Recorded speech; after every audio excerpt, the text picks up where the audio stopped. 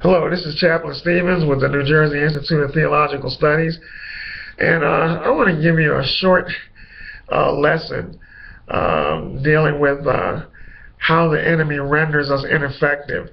One of the things that I've noticed is, when you look in the book of Acts, the early church didn't have a lot of the things that we have. They didn't have internet, they didn't have telephones, they didn't have airplanes, cars, and a lot of the modern conveniences we have. But even with a lack of modern conveniences, they were more effective at winning souls and building communities and making an impact.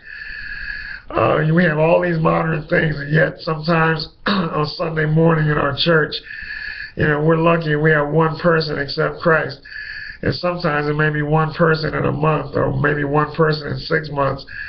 It just seems like we're less effective at winning souls as time goes on. We're more concerned about church membership than discipleship. And so I want to talk about 5 things that I believe that the devil does to keep the church ineffective. The first thing I would say is, if the devil can keep you away from the Word of God, he renders you ineffective. 1 Timothy 4:1 says, "In the last days some shall depart from the faith, giving heed to seducing spirits and doctrines of devils."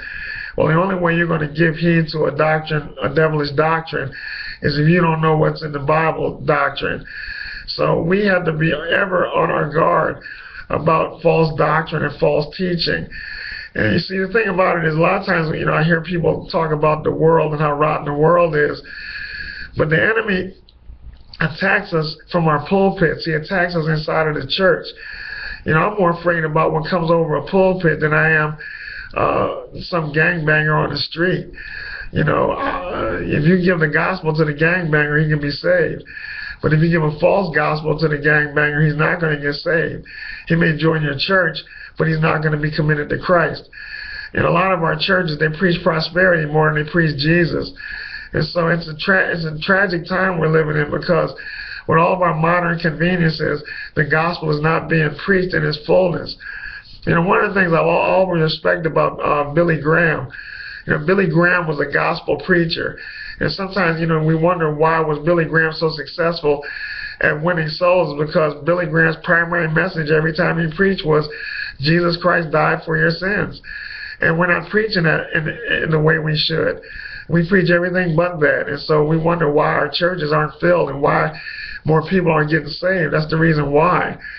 And a lot of it stems from the fact that as Christians, we don't know what's in our Bibles. We don't read our Bibles.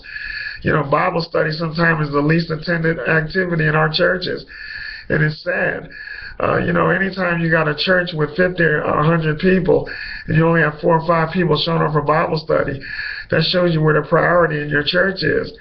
And the other sad thing is, in a lot of our Bible studies, we don't really study the Bible. We don't really dig and glean from the scriptures the way we should. A lot of our Bible studies are just testimony services. Everybody's got a word to share, and the teacher isn't really teaching. So, it's no wonder our saints are not growing, and we don't have true discipleship in our churches. So number one, if the devil can keep you away from the Bible and keep you from studying the Word of God, he renders you ineffective. In Acts 17:11, the Bereans heard Paul teach, and after he taught, they said, "We're going to search the scriptures to make sure what you're saying is accurate and true." And Paul didn't go off on them. He commended them because of their diligence in searching the scriptures. And that brings me to the second thing that the devil does to render us ineffective. One of the things that the devil does to render us ineffective is, in a lot of our churches, we're more afraid of our leaders than we are of God. Paul didn't get mad when the Bereans challenged him. He commended them.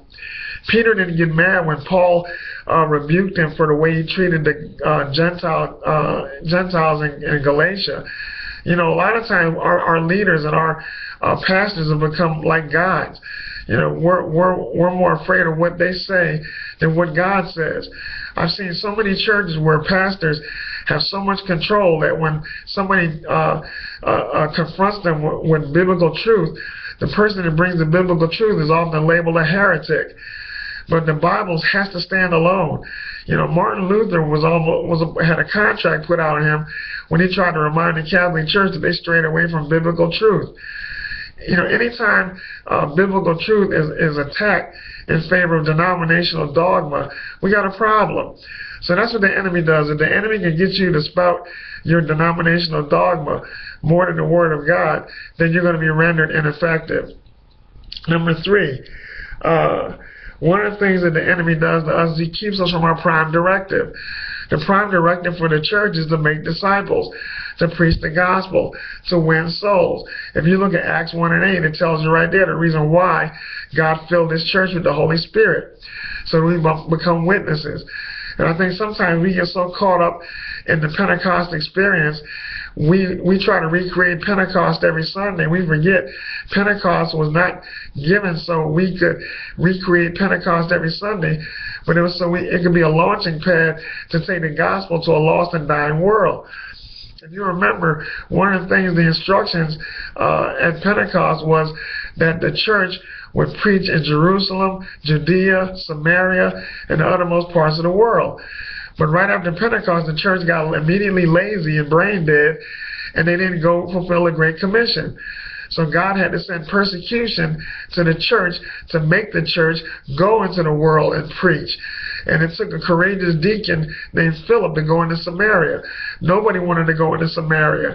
Samaria was sort of like Camden. Nobody wants to go into Camden or Newark or some of these cities that are rough. God wants the gospel preached everywhere.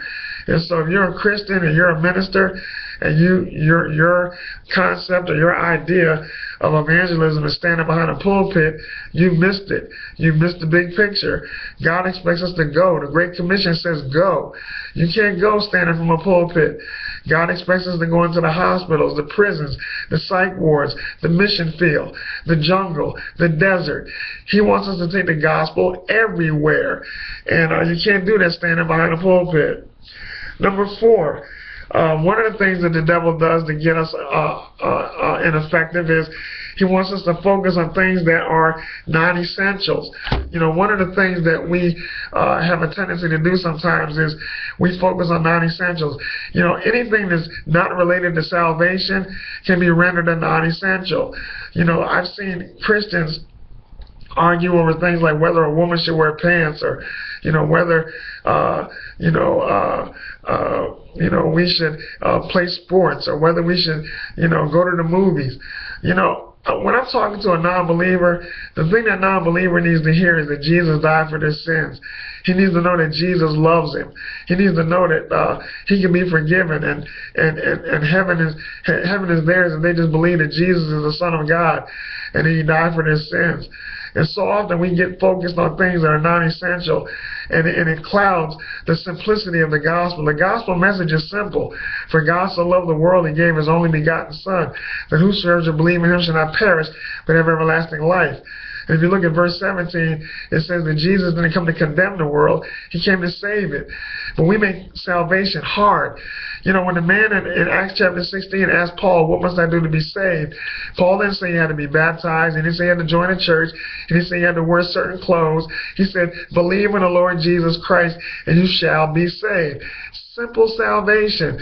We complicate it. The devil loves to complicate the salvation message, and it renders us ineffective. And the last thing I want to say is that the enemy uses to render us ineffective is if the devil can keep us arguing and fighting amongst ourselves and not be able to work together, we're ineffective. I've seen so many times where Christians just can't get along. We argue over dumb things. We separate over idiotic things. We haven't learned how to gather at the foot of the cross and simply unite together for the one goal, and that's to win the world to Jesus Christ. Arguing over some things that are just idiotic, and that's why we have so many denominations, and we can't even come together over simple things like salvation.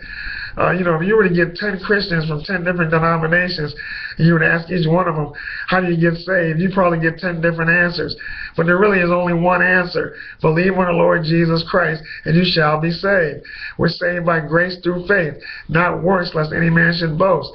And so take heed to these little nuggets that I shared today, and stop being ineffective, and stop letting the enemy render you useless in the kingdom of God. The gates of hell shall not prevail against the church, but we're letting the enemy win because we're not doing the simple things that Jesus commanded us to do. God bless you and have a good day.